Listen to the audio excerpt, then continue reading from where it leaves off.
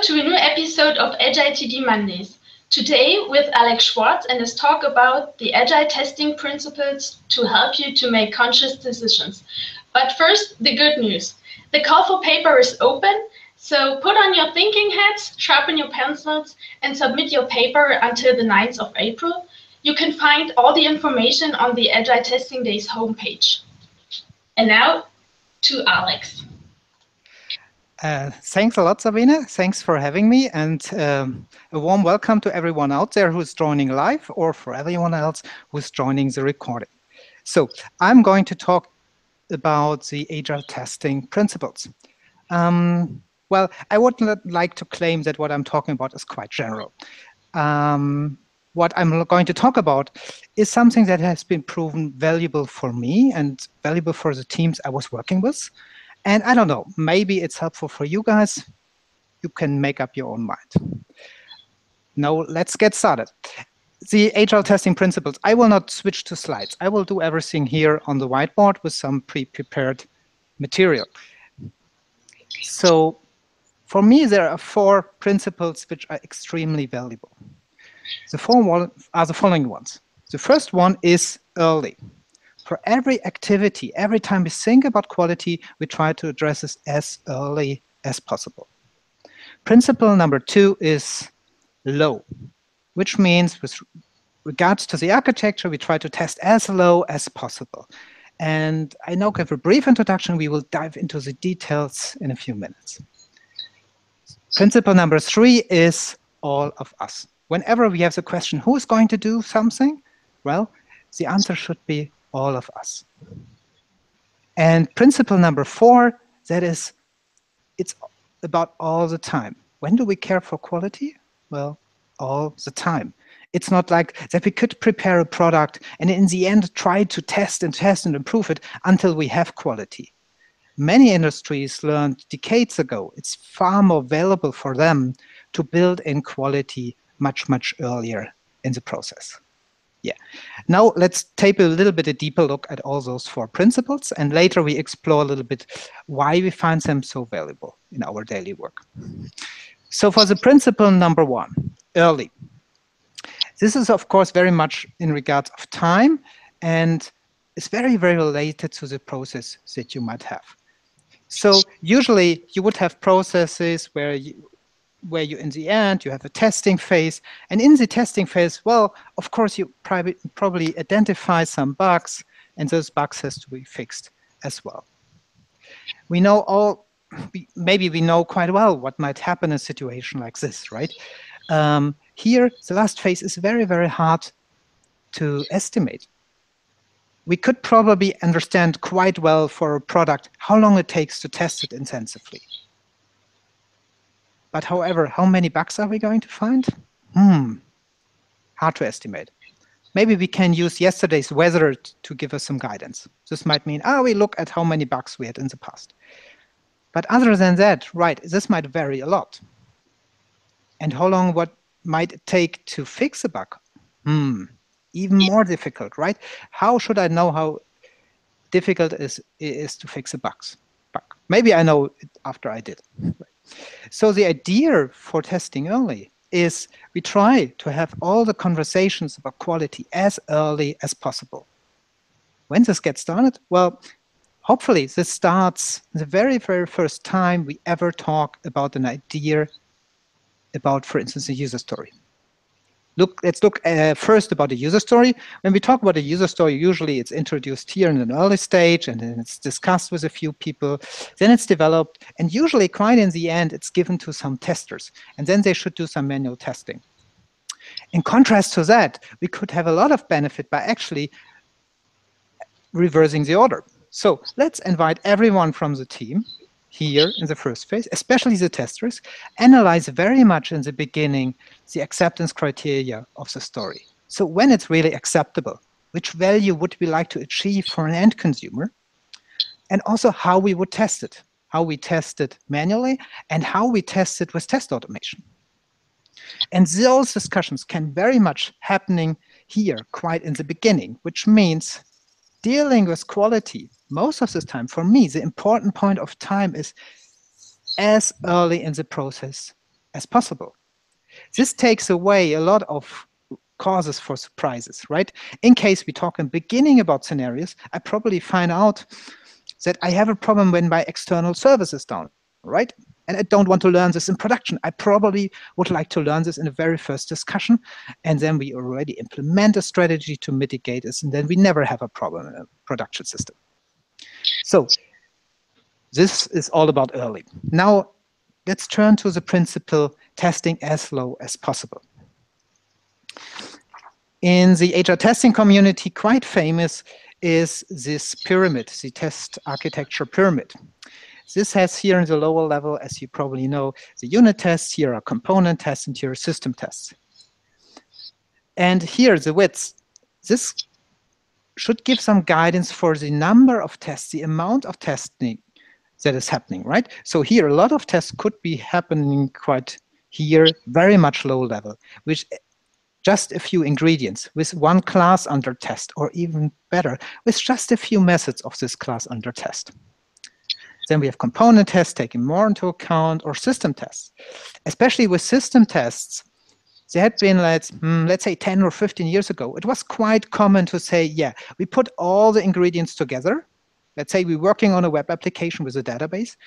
So we do all the testing using some Selenium scripts with a full system. But this might involve actually testing a few bits and pieces that, well, could be tested easier, right? For instance, a little bit of the business logic. I don't have to test it in using a full database and a big system, which, for instance, due to the UI, might have some layout. And for me, a very helpful way of thinking about it, we try to look at every aspect we would like to test. So for instance, for a website, do I have in a form the problem of injection, for instance, SQL injection? Well, very good aspect to test. The business logic that every single case is tested, and so on and so on. So many different aspects. For all of those aspects, from my opinion, there is not a single place where they should be implemented. For me, it's more like that. We have all those building blocks, and they're falling down. So we test low, right? So they're falling down. We have gravity, and then they find their own place, and they find, for instance, a lot of tests will end up here, very much low level. Some others are going to be component tests, and for sure we will have some system tests. And when we look at this, right, this itself is for one story, for one aspect, is forming its own little pyramid. That's what I call the tetris principle. When we look at multi-layer architecture, which my current team is doing quite a lot, right, this also means try to tackle the test automation of one aspect as low in the architecture as possible, right? There is not a need for all the testing to integrate the full, huge system. Rather than take some bits and pieces, test it as low as possible. Because every time we test as low as possible, it's much, much easier, and we will have faster feedback. Faster feedback, well, we already saw it. This might be valuable. Furthermore, it's worth to mention that there is now also a strong idea about shift left testing, and there will be one of the future sessions which will be fully dedicated to the shift left idea. Let's talk about all of us. In traditional setups, well, who's taking care for the quality? It's usually the pure QA manager, right? This guy has been given the responsibility to fix everything that all the other people messed up earlier. Wow, I don't want to have this job. But rather than that, as Lisa explained, right, you could do many things to educate the full team to take over, to look at risk quality, to take over, to look at test automation, those kind of things. Which means one part of the mission is step by step increase the number of people that are dealing with quality, that have skills to deal with quality, for instance, to analyze a certain situation, to come up with good test cases, to do exploratory testing.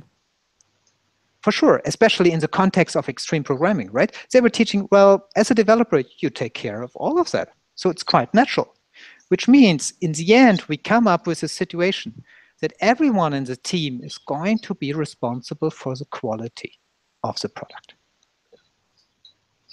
And now let's turn to all the time. In a traditional setup, usually when we draw the qualities that we have here on this axis over time, then quite often it's like that. We have the quality at a quite low level, right? And then we try to branch out, and then we test it, and then we increase it. And eventually we are going to be close to be at a state that we say is releasable, or hope is releasable, right? And we usually, I guess many of us experience something like this. I would be actually very, very happy to learn about people which say, oh, never ever saw something like this. Hopefully there will be a time in the near future where this is happening. With this model, we are actually collecting a huge quality depth, right? So everything here in this area is a huge quality depth. And it takes a very intensive amount of work to get it to work off this quality. There's another model which could be quite helpful, and this is this principle, right? Dealing with the quality all the time. And when we look at the same graph, this would mean we try to be as close as a very good quality level, achievable quality level as possible, which means the quality depth that we had, which is in the late testing model, very, very big, is here in this model very, very small. Very small means we mitigate a lot of risk. We mitigate risk, for instance, for the schedule. We mitigate the risk that we have major surprises and we find out it doesn't work at all. Of course, it's not always possible to have the perfect quality. Nevertheless, that's a very, very good vision to go for. And there are companies which are as close that they could implement very tiny changes in a very, very short amount of time. And using this approach for all changes, right, they could deliver a huge amount of changes during one day. And I guess in the near future, those are going to be the companies which really have a huge competitive advantage in case they really master this capability. So why do we care about those principles? So for me, behind is actually this very famous hockey stick, right? And when we have here the costs for dealing with defects, and here we have time, then we see, it's quite easy and quite cheap to deal with a quality defect in case we catch it early. Fair enough. But the later we catch it, right, the higher the cost. And this is not a linear curve. It's really highly exponential. And actually, it would have, in reality, it would have jumps. For instance, when we deploy to production, a bug is far more expensive when it occurs compared to when we just find it in the early development phase. And using this gives us good reasons to believe in those principles, right? So in case your software system has similar properties as ours, then those principles make sense. Just review them quickly. Testing as early, right? That means we find the defects early, which means it's much, much cheaper to find them. When I ask a developer, like, what you committed 5 minutes ago, that's breaking the CI. Then it's saying, that's easy to fix. I know what's going on. In case I'm going to ask him 2 months after he submitted something, well, then we will have much, much higher costs. Regarding testing as low, right? The testing here very high up would mean we have intensive costs. It is late feedback, and quite often it's very expensive as well. You need much, much bigger test systems, which means usually have far higher spending in operations. And actually, worst thing is, usually it's more flaky, which means you have to deal with a lot of system properties that make your tests fail, which you don't want to have, right? So that means it's far more beneficial from a financial perspective regarding good, fast feedback to test as early as possible. For all of us, same thing, right? When we find flaw, a defect in a story very, very early, then we mitigate a lot of risk. So this might mean that, for instance, we have a discussion about a feature, and yeah, we use some early prototyping, right? So we use some post-its, drawing something on post-its, and then we look at it and say, do we really need it? No, we don't need it, because we can achieve the customer value earlier. Well, this is saving, something like this is really saving so much. It might save you multiple months of development work. So all the mechanisms to come up with very, very early feedback are so valuable to implement things much, much faster. Especially, you will be much better with implementing the right things that really make a difference for an end consumer. And for this, right, there is usually in complex systems, like in the context, like the Cynefin framework, where look at Liz Kalo's talks, she can explain it very, very nicely. The idea is, well, there is not a single expert who's able to come up with all those ideas. Actually, it's more saying this is impossible. There must always be a group of smart people coming together. And only in a group, you have to have the chance of to collect this wisdom and to come up quite early with this, this won't work because of that, or we don't need that, or this will be tricky, right? So that means it makes a lot of sense from the financial perspective. And regarding all the time, well, for me, it's such a relief to deal with this low quality debt, right? Because it means, in worst case, I know this commit, I have to clean it up for 10 minutes. Rather than, oh my God, we created such an amount of technical debt that it now takes several months to repair it. And now we actually have to have a discussion with our manager to ensure that we could work it off. And this is usually a very, very hard and very tricky discussion. And I like pretty much to avoid it. Good. Why we actually invented those principles or started to use them in our daily work. With one of my teams, was something like 15 months back, we wanted to set up the test strategy again. And our complex is quite set up. So we have a multi-layer architecture, multiple operation systems, multiple graphical units which are involved. So it's quite complex. This also means our test harness in general is not quite small. We have around about 10 different test suites. You can imagine that's quite difficult to give guidance, like where to implement a test. And for this kind of guidance, to make the right decisions, those principles had been helpful, at least for a few of our team members, but maybe more and more of our team members. Every single time we decide something, we try to double check, is this following those principles? Is this ensuring early feedback? Are we testing as low as possible? Is it involving all of us? One nice question is, can every one of us see the status? Is everyone receiving the reports? Is everyone aware of it? Who can change it? Who can commit to it? Who feels responsible? And also for all the time, right? We try to ensure that we don't collect too much debt without talking about it beforehand. Yeah, with that, I would like to hand over to Sabine to cover questions in case there are questions right now. Hi, Alex. No, there are no questions. Answer the question I asked myself, because why are you using the principles and why you invented them? For those of you who tuned in the middle of Alex's talk, I want to tell you that the call for paper is open, and you can submit your papers from now on. You can find all the information on the Agile Testing Days homepage. Now I want to tell you who's going to be my guest next week. Next week, Loberlin is going to talk about approval tests, and he will provide a side-by-side comparison of how approval testing is changing unit testing. If this sounds great to you, then tune in and join us next Monday. So thank you, Alex, for your talk. I enjoyed it.